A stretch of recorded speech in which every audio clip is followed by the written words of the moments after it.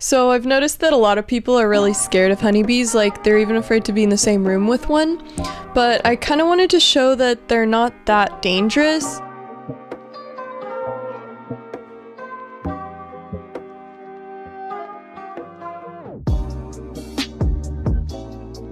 You could even hold one theoretically. I mean, I would suggest using a stick or something if you're gonna want to pick one up, but this is really just to show that they're mainly gonna be safe and they don't want to sting you unless you're really gonna hurt them or hurt their hive. Honeybees try to avoid stinging people. If they do sting something, they'll die. So if you have bees around, instead of spraying pesticides, give them a helping hand or a stick, just to be safe.